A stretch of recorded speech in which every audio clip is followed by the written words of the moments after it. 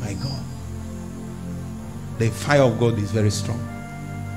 Some of you, when you leave this meeting, you will say, I want to stop praying. You cannot. Because the reason why you cannot is that the time is short. God needs to do a quick work in righteousness. And anytime God wants to move in a generation, he begins to look for the youth. Are you getting what I'm saying? Pay the price now. I know they sometimes tell you that you are young. That no, it's now that you are young, not when your ways cannot shift.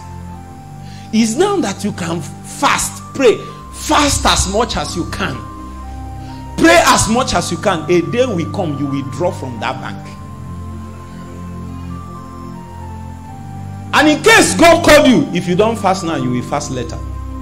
If you don't pray now, you will pray with Mama Nkechi and Mama Chichi. You will carry 2 children, 4 like this, but you will still pray. The Bible said we have received a kingdom that cannot be moved.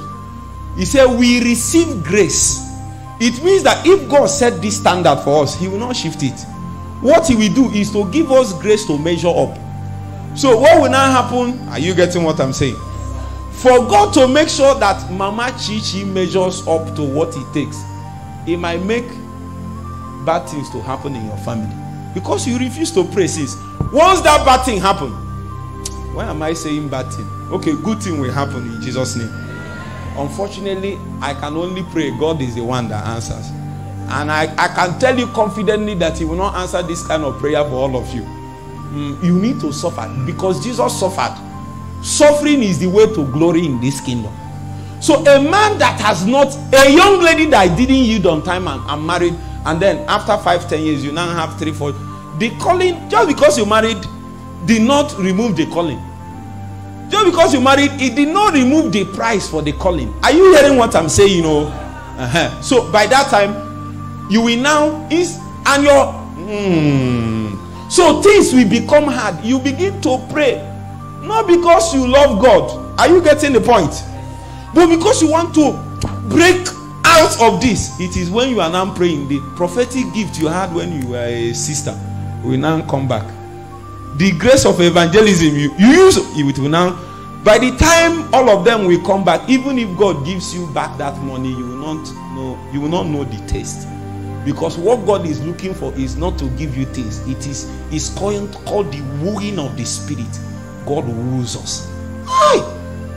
Songs of Songs, chapter 1 verse 3 said, draw me and we'll run after you. That means anytime God woos a man, there is a generation in view. So God woos you because all these people, when he has successfully drawn one man, a generation will follow.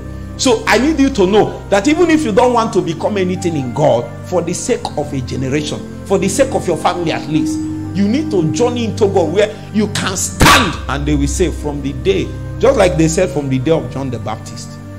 That means John the Baptist has become an omen. He has become a marker in the spirit. He has stamped his feet in the archives of events.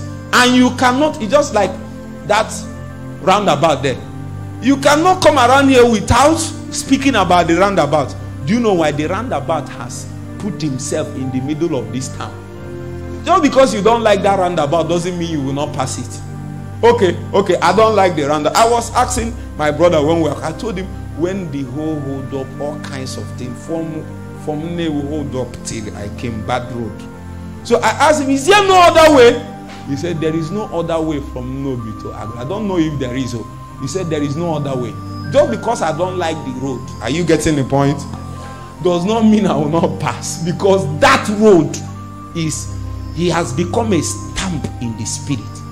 Are you getting the point? John, from the day of John is such a man that including Jesus followed and joined.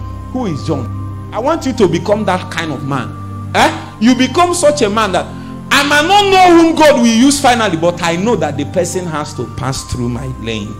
Has to pass through my. That was the man John. He didn't bother to be. He went to the wilderness and stayed there. He was just doing his. He knows that including Messiah will come to the wilderness. Get something. Have something. Where you are doesn't matter. Where you are doesn't matter.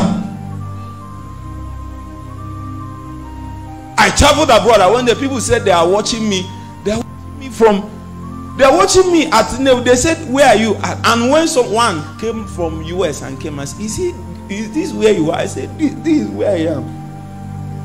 The reason is because if there is fire, even if they hide the fire inside, imagine if you hide fire inside there. No, don't worry. It's a matter of time. The fire will open. You are the one that will open the door by yourself, because the fire will burn, and men will come and see the fire burning.